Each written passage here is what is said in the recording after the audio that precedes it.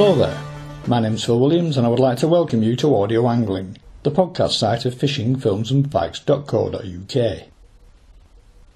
In the first instalment of this interview with Brian Harris, we talked about your history, the history of Creel which merged into Angling magazine, and some of the personalities you enlisted to contribute to it.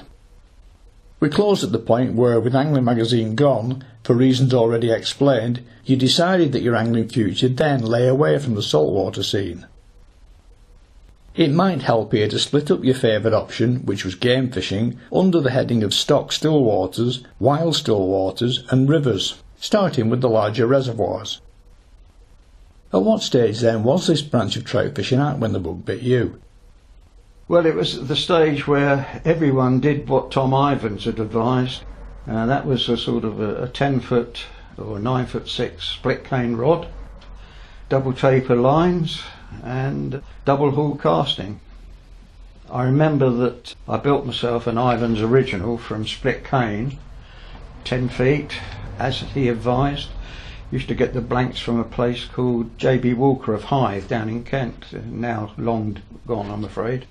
Like many of the shops that used to sell bits and pieces for do-it-yourself rod makers and other people who wanted to make their own gear. The point was, that rod, it was a beautiful job I made of it, I must say, but it weighed about 7 or 8 ounces, and after a day's fishing my wrist used to just collapse. So it was wonderful when hollow glass came out as fly rods, and me and my friends very quickly switched to those, which made life a lot easier, and you could fish all day and then still be okay for the evening rise. To an extent, I suppose, it would be much more of a voyage of discovery back then, as stillwater trout fishing of the type we're talking about here was a fairly recent phenomenon, predating the subsequent explosion in farm pond excavations filled with stock rainbow trout. Yeah, well, in those days, fishing places like Weirwood and Darwell, and one or two other places too, the fish weren't big. These days no one is satisfied with fish less than 2 pounds. I remember at Weirwood and Darwell we used to catch fish averaging about 14 ounces, and one year the heaviest fish of the year at Darwell was a 1.5 pounder. You know, we used to have fun with them, and we were quite happy. We didn't know it much better. The occasional big fish came out, of course, but today I think fly fishing, particularly on still waters, has got very expensive because of the wish by anglers for bigger fish. You know, the bigger the fish, the more expensive they are to feed and rear to a decent size, and therefore that reflects the cost of fishing permits. It's a bit of an unfortunate one. I think some of the fisheries that rely on these huge fish, like Letchlade and Abington, do very well, and that they fill a need, and I once or twice a year go and fish at Letchlade and thoroughly enjoy catching double figure rainbows, just as a sort of a novelty really. And we still use our light gear, we don't go for this sort of heavy stuff, but it has become very, very expensive, and it's I think it's put a lot of people off, because fly fishing really, although I love it, is a dying art at the moment. There are fewer and fewer of us. The carp scene has taken over as the big plus, and that's the growing industry these days. And you would doubtless have known and fished with many of the big names who were pivotal in putting this increasingly popular branch of game fishing on the map. So where did you and they feature on this massive public awareness learning curve? Well, as I say, I did get Tom Ivans. He'd never written an article, so far as I knew, after he'd written Stillwater Fly Fishing as a book. But I wrote to him, and you see, the rods that he promoted, all his range of rods, were made by Davenport and Fordham, and Tony Fordham has been a long time friend of mine and still is. And through Tony I got to know Tom, and eventually managed to write to him and say, look, I think I rang him actually first, and got him to write a column for us, and he thoroughly enjoyed doing it. But again, you know, you're talking about a man who was so competent that you couldn't really argue with what he said. You don't agree with everything, but he was so good at what he did that he more or less started the stillwater fly fishing revolution. And of course that was taken on by such men, his contemporaries, Arthur Cove, whom I also got to write, first off by ghosting for him, and then later on Cyril Inwood, who'd never written a thing until I ghosted for him. And, you know, these were people who had so much to say, but they never said it until I got them to do so. So we did benefit from their knowledge eventually. Reg Regini was a superb master of the fly, and luckily I went up to fish the Loo with him on several occasions, sometimes for a week at a time. Often Mike Pritchard would come up with me and take the photographs, and we'd do a little feature or something. But Reg was a very stern master. He wanted everything done correctly, and I remember one day I was fishing through his beat, and I got to a place called the New Pool, which was down the bottom end of the beat, very fast, shallow water. And in those days, Reg used to have a Bristol car. He always had Bristols, great big silver thing, very powerful, with an aircraft engine in it. And he used to drive along the bank from the fishing hut down the beat and sort of back again, and that was the way he did it. Anyway, I was fishing this pool, and I was wading fairly well out in the pool because, as I say, it was only up to my knees. Very fast, rocky water. And eventually I turned around and I heard this voice and heard the car engine, and it was Reg. He'd driven down, he was on the bank. And he said, "What are you doing?" And I said, "Well, I'm fishing for grilse." He says, "You're standing on the bloody lies. Shouldn't wade out that far." But yeah, I mean, Reg was a superb fly fisherman, and very strict. You know, he wanted everything done properly. I remember I took him once down with Keith Linsell to fish on the Hampshire Avon, and we were fishing Tom Williams' beat at Longford Castle. And it was a lovely piece of water, and there was some grayling there which Reg wanted to go at, and we were fishing one day in the morning, and the banks of the Avon are quite marshy in places, and there's very little drop between the grassy meadow and the edge of the river, and quite often there's a sort of a thin layer of floating weed. Anyway, this particular day Reg was quite concentrating on getting his fly to these particular rises, and he stepped forward and disappeared into the river, and he came up spluttering, and we had to drag him out. We were staying at the Bull Hotel at Downton at that time, which was a very famous fishing inn, and we took him back there. He had a couple of scotches, quick hot bath. Within an hour and a half, I think it was, he was back fishing again. But yeah, he was a great fisherman, loved it. You mentioned earlier the legendary Arthur Cove. Arthur, I used to fish with Arthur, yep, and he taught me a great deal, as did Cyril Inwood. Arthur used to fish quite a lot at Packington, which was then run by a fellow called Tony Chataway.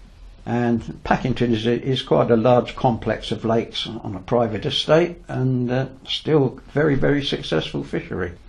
But Arthur used to come there with me, or I used to meet him there, and we used to fish together there quite a lot. I fished with him at Grafham, and at, I think it was at, oh dear, what's the name of the place now? Up in Warwickshire. Draycote? Draycote, yeah. Now Draycote is my favourite reservoir these days. I go there as often as I can, once or twice a month sometimes. The fish quality is excellent, it's full of insects, beautifully run, very helpful people. Arguably the best reservoir for stillwater trout fishing in the country, I think, and that includes Grafham and Rutland. Not fished as much, of course, but absolutely beautiful. I fish it myself occasionally for the fry feeders late season. Yeah, what I like about it is that there are so many buzzers that you can fish dry fly on most days and have wonderful sport with light tackle. My friends and I, we go up there quite regularly, as I say, and we fish 4-weight outfits and have some tremendous fish, quite a lot of fish in the 4 or 5 pound class. I lost one a couple of years ago that was probably to double figures, but we won't talk about that one. Can I throw a few more names into the mix? Yep. People like Steve Parton and Bob Church. Fish with Bob quite a lot. Steve Parton, I never met Steve. I used to buy his stuff and talk to him on the telephone, but I never actually met him to fish with him. Bob Church I did quite a lot. He was a superb fisherman, very knowledgeable, a great fish catcher, but I never agreed with the sort of gear he used. It was, to me, very heavy, But he put forward arguments that the reason for it was that he wanted to fish his way in any conditions. My policy, or my general outlook, is that if it's too windy, don't go. Alan Pearson is another name I recall from the past.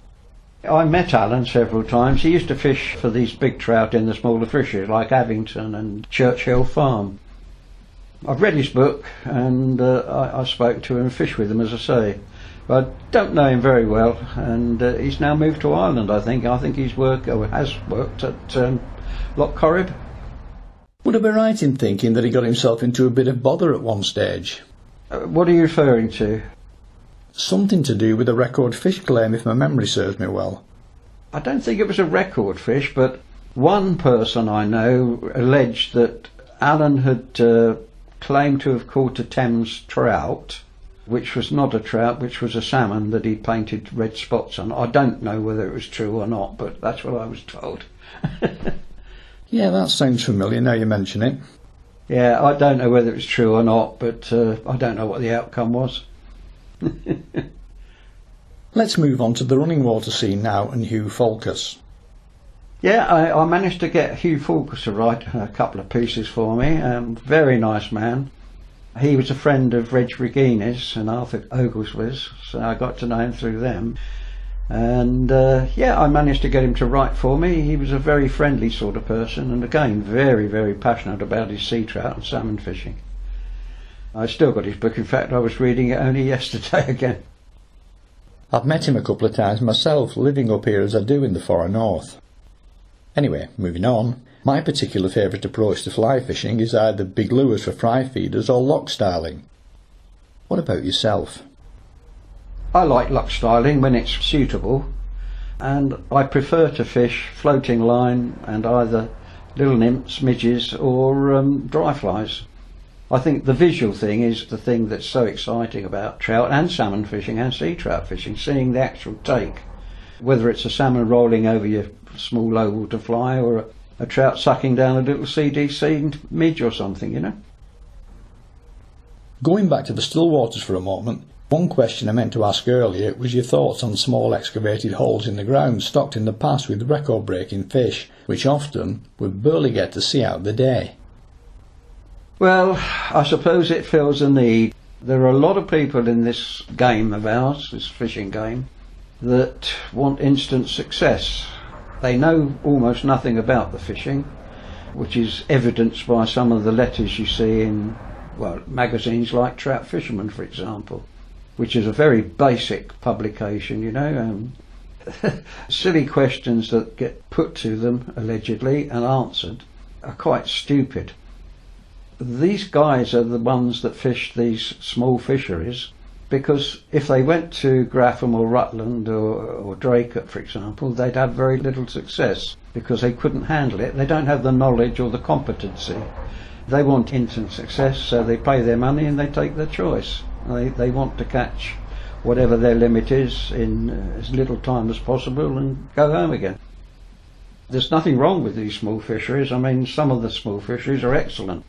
I still fish at Lakedown and thoroughly enjoy it, and there are one or two other fisheries in this area that are also very good, like Tenterden Trout Lakes over at a place called Tenterden. Excellent. I used to fish Packington, and that was beautifully run. And I fished Avington quite a lot in the old days when it was first opened and the big trout syndrome started there. Well, I thoroughly enjoyed it, and it's great to be able to look into a clear water and see the fish you're actually targeting. Another water I go to, not a lot, but 3 or 4 times a year, is Chalk Springs down at Arundel, which is very well run these days and quite an enjoyable experience. But I wouldn't want to do it all the time. I prefer to fish for, we can't call them wild trout, but grown-on trout on the bigger waters, on reservoirs.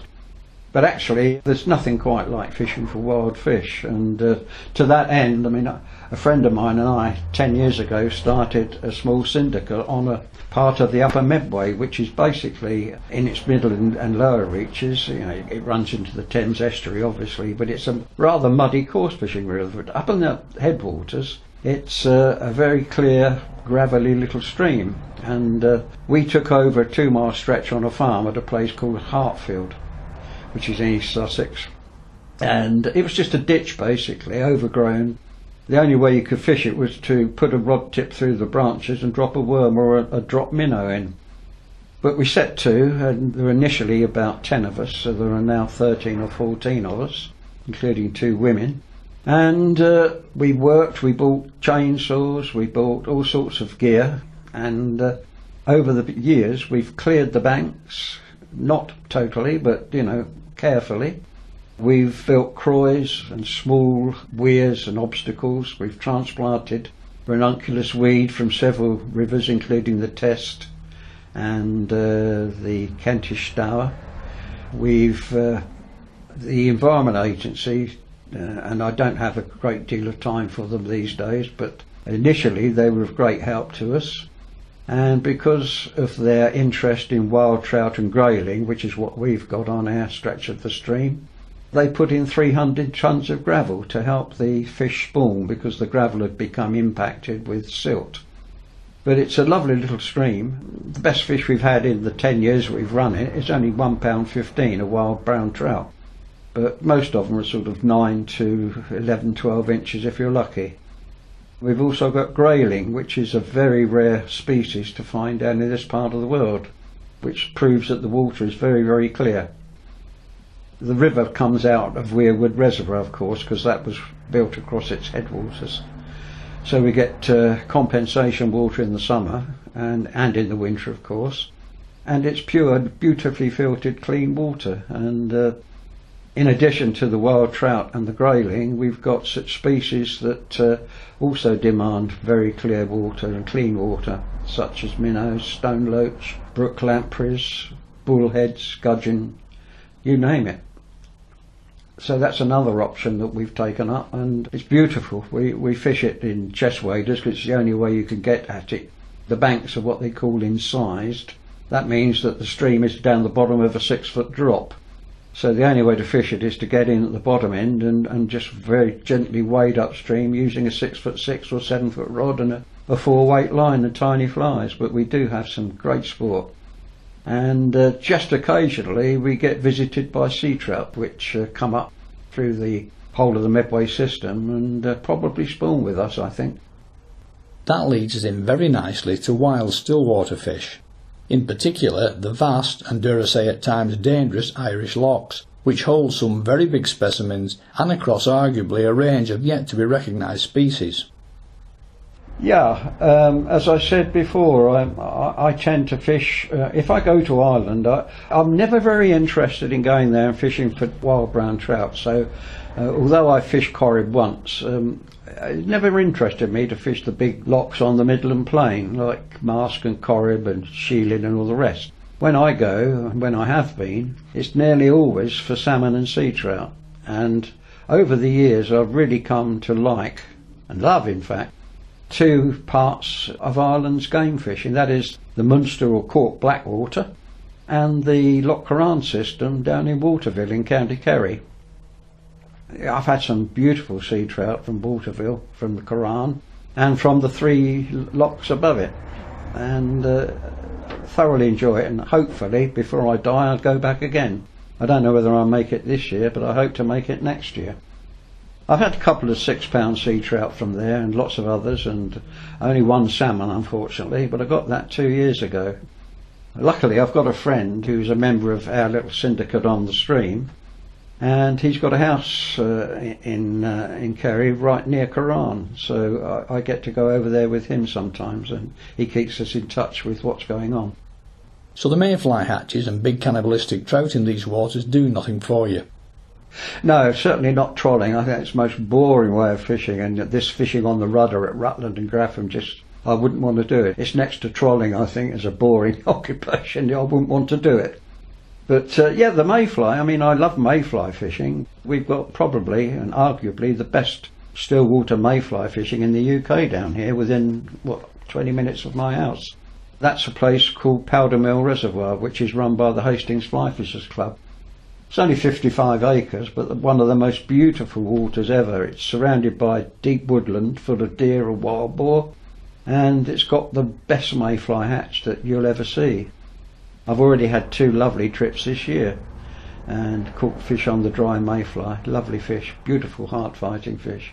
So why spend all that money going to Ireland when I've got it on the doorstep? What about the running water side of things for salmon and sea trout? Well, as I say, I used to fish the Blackwater an awful lot. I used to go to the Blackwater Lodge and fish from there, and one or two other places. And I thoroughly enjoyed every trip, mostly in the summer. We used to go in June or July. I'm not very interested in early springers these days because it's all sunk line and big rods. I like to fish with either a long single-handed or a 14-foot light double-handed rod with a line no bigger than, say, an 8-weight. Chucking 10 and 11-weight lines doesn't do anything for me at all these days. So, yeah, the Blackwater suits me and has done very well. Small flies and light tackle, and really enjoyed it. Wonderful fishing. I once fished a stream from a place called Scariff. Beautiful piece of water. Used to be owned by Mary Green and her husband, who died a few years ago. One evening we came back to Scariff, two of us, and took over from two other friends who'd fished it and caught nothing all day. Between the two of us, in the next 2 hours, I think it was, or 2.5 hours, we had 13 salmon between us. They were only small ones, grills up to about 5 or 6 pounds, but great on the tackle we were using. When we got back to the pub where we were staying, the others couldn't believe it. We were very unpopular.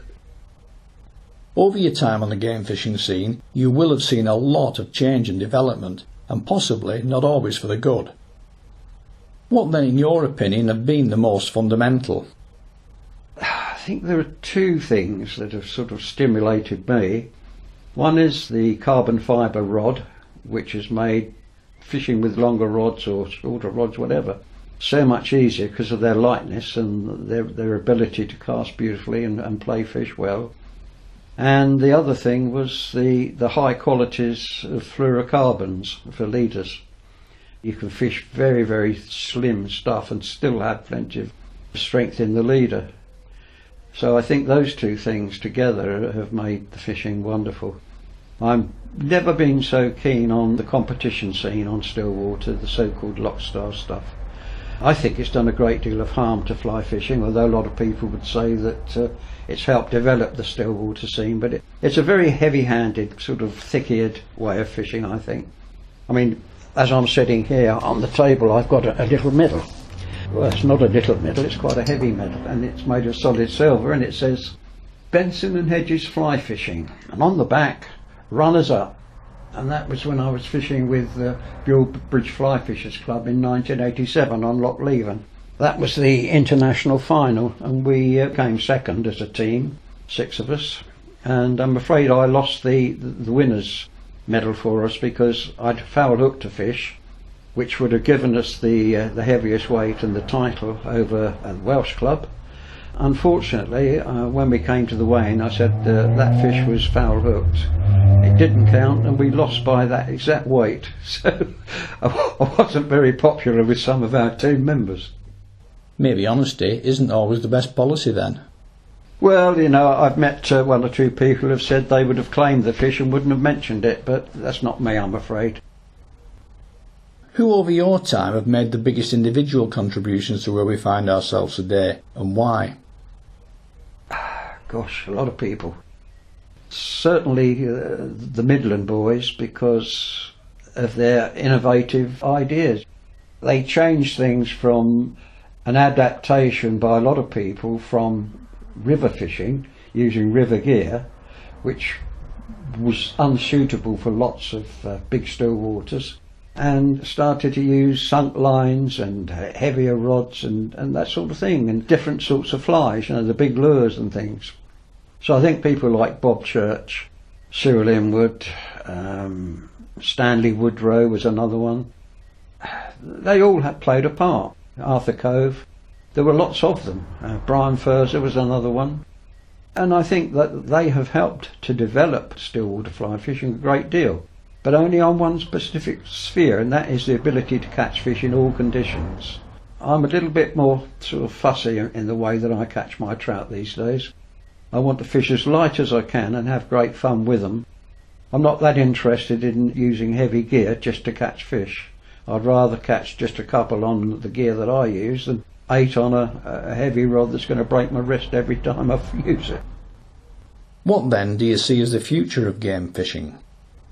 Well, if it goes the way it is, I think that it's going to be a steady downhill, a gentle decline. Basically because I think that the old traditions and the nuances of fly fishing in the old way, the proper lock style fishing, has gone out. And we've got these guys now who have to catch fish, lots of fish and big fish, as fast as they can at any price. They brought in things like blobs and boobies, which I just cannot tolerate. I never use such things. Unfortunately, rainbow trout can be very stupid creatures, and that's why I think competition fishing has done a great deal of harm. It's taken a lot of the artistry out of stillwater fly fishing in the way that Tom Ivins used to practice it, and people like Arthur Cove. They were nymph fishermen, mostly using floating lines, and were self-limited in what they would do to catch fish. But they did catch fish because they knew exactly what they could do. They're very competent. Whereas a lot of people these days, they fish a heavyweight, sort of 7-weight, 8-weight rod, fast sinking lines, blobs, all sorts of things, and rip them back. And rainbows are very susceptible at such times, you know, sometimes anyway. And it's all very easy, and you get these people claiming to be experts, and they've caught 8 fish in 1.5 hours or something, which to me is just nonsense, you know. You don't want to do that, you want a day's fishing. Do you think then, to some extent, that it's mirroring the way the current coarse fishing scene is going, with its move away from silverfish to carp? Now that's the thing I hate, this description, silverfish. I don't know what it means, I don't care what it means either. I mean, to me, it means, I suppose, small bream, roach, rudd, that sort of stuff. But I just, why don't they call them that? Why call them silverfish? I suppose it's the carp fishermen who've coined the phrase, I don't know. That's probably where I picked it up from, because as a non-coarse angler myself, I wouldn't know any different. So apologies for that. Well, as I say, getting back to the coarse fishing, I still do a fair amount of coarse fishing, and I'm a member and committee member of a local club who've got some excellent fishing, and I still enjoy my tench and my carp. Not so much roach and things these days, and I still enjoy a bit of pike fishing at times, but roach I've had my share, and I've done it all. I've spent years doing certain things, you know, like 15, 20 years of bass fishing, and never did much else. And then there was periods when I went mad on big chub, and then barbel, and then salmon, and all the rest of it. So I've done those things. I'm not that interested in huge fish anymore, because most of these commercial fisheries, the huge fish are put in at huge, and they're so easy to catch because there are so many of them. I suppose they almost pave the bottom. And these carp boys, they think they're doing great when they go there and catch these fish, but I mean, anyone can catch them, kids catch them. I'd rather go to a lake that contains the occasional double-figure carp or a big tench and fish quietly and comfortably and do what I want, not with a crowd and a sort of a fishing platform and a gravel bed or something provided for me. I'd rather fish natural waters like state lakes or wild lakes. What then are your thoughts on high protein baits, self-hooking rigs, and having that high tolerance to boredom required to sit for as long as it takes to hook that one big fish? Well, I fished alongside a lot of these guys, and they are really strange. They're a race apart. I don't have the need to use boilies. I mean, most of my carp are caught on bread, floating bread particularly, luncheon meat, maize and corn. I very rarely use boilies. I've only used them a couple of times, I think, and pellets. And I fished alongside some of these guys who've been fishing for 2 days in their bivvies with boilies out, 3 rods sometimes. And I've caught like 15 carp. Well, they've caught nothing. And they come round and ask what I'm doing. And I say, well, I'm just chucking out bits of bread and then floating bread amongst the fish. And there they are. I'm catching them. And it really is strange. I think it's a cult thing these days with carp. Not like in the days of Walker and Rod Hutchinson. There were some good carp fishermen in those days, but they were a different breed, whereas now they don't even think of a carp unless it's 30 pounds. It's got to be 30 or over. And all these people rush off to France and fish for these 60, 70, 80 pounders, you know. And I really can't see the point, because when you caught one of those and you come back here, what have you got to live for? Because you're never going to get one of those over here. Recently, the British Record Fish Committee suspended the Welsh catfish from the list on the basis that it was subject to illegal smuggling activities from the continent, which not only make a mock of record keeping, but is also dangerous for disease control as well. That said, in terms of the artificial and mockery arguments, could the same not also be said of carp and even rainbow trout? Oh yes, it does. There's very little difference. They put in carp at huge weights these days. I mean, I'm told that a 40-pound carp could be worth about £2,000, which is quite incredible to me. My local club, which I belong to, we've had a few problems. We inherited one water where they did have a licence to stock catfish. And our members have caught catfish up to over, I think it's £60 now. And this is in a water about 3 acres across. So these huge things, they are a great danger because they're not indigenous. And the result has been that on one of our lakes, catfish have got into there or were put in there. And they've more or less annihilated the whole tench population by eating them. And we've had 1 or 2 members, I know them, but can't prove anything, that have actually taken catfish from one water and put them in another water, which is absolutely stupid because they just don't belong here. I was told in a similar interview to this by Mike Healing, chairman of the Record Fish Committee, that they would like to see all non-indigenous species not only removed from the list, but also from the country. Well, I've not heard of that, but if it was non-indigenous, then that would include the rainbow trout, which I wouldn't like to see happen. What about the carp?